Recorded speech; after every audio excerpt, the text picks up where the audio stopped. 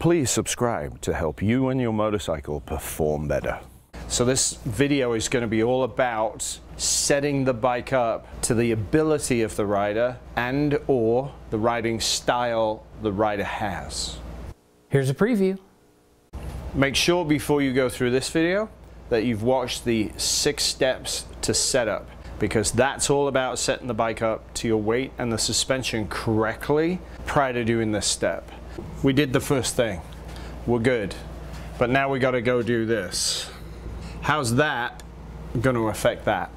Because we're all unique, we are not robots, we don't have condos, helicopters, private planes, and we're not aliens that race at the world level. So we have to honor our unique differences, and that means we need to go ride and figure out what we need. So once the bike's been set up, you're going to go on your ride. Awesome.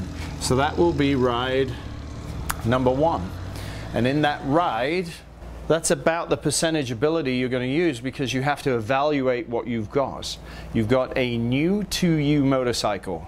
So that is going to be the discovery phase. That's going to be the annoying 7-year-old. So you'll go out ride on a road you know well, get a general subjective feeling for it, for braking, corner entry, and corner exit. And those are the 3 categories that we're going to work on through the video when tuning to ability. We did the test rides on this stretch of canyon road here in the Sierras. It's got some bumpy spots, but all in all, it's not a bad road.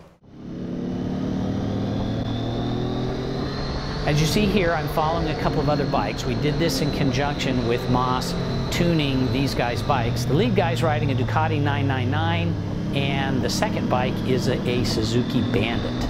On this first ride, the biggest issue is that when I initiate the turn, I initiate a counter steering input, it takes a heartbeat before the bike actually begins to turn. So I had to do a bit of a timing game. I had to guess how much before I wanted the bike to turn to make the steering input. I had to make a guess, steering input, make the bike turn, because I knew where I wanted the bike to turn.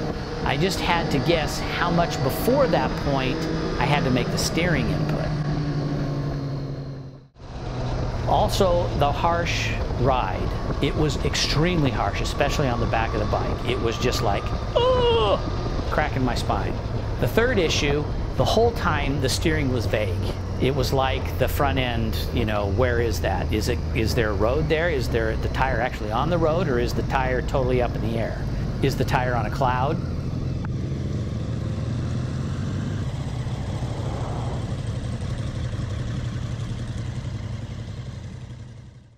Now that we're back and we've done this discovery, we can see how much full construct travel is used, and then we can balance the bike on rebound damping to get it perfectly stable. If we need to make changes based on travel used for preload front and rear, we can make those changes. But once that's done and rebound set, bye. Okay, so after the ride, that's where we got on travel, but it's really stiff. It's really harsh on the bottom. So the rear shock, as we expected from yesterday, is super soft and bouncy. When we did the 6-step setup to rider weight. So we're gonna tighten up the rear shock with rebound and compression. So we are at Is that the one they used to call the Bandit? 9. Yeah. So 1, 2, 3, 4. Oh, let's see, we're back at 5 where the bike came to us. Then we're gonna add 2 rebounds. 1, 2, 3, 4, 7, 5.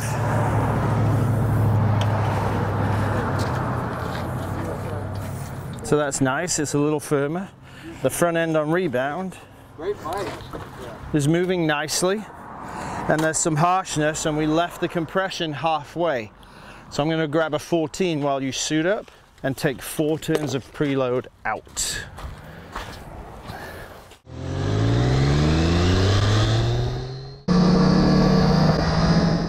For test ride number 4, I am following the guy on the Ducati again, except this is his other Ducati.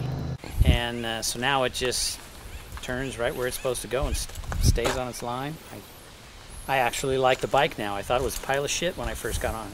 Well, you would. That's just your nature. All right, so I'll suit up and give it a run. I'm considerably heavier than Dave. So 175 to 215. This is the setting he prefers. I've gone ahead and zeroed out the cable tie. And we'll see how this feels. I've not ridden this bike before at all. Naturally, test ride number 6 is going to be the best of the test rides. Catch the full video at DaveMossTuning.com. Dave Moss can tune your suspension no matter where you are on the planet via his remote tuning service. Contact Dave on Facebook or by email, dave@DaveMossTuning.com.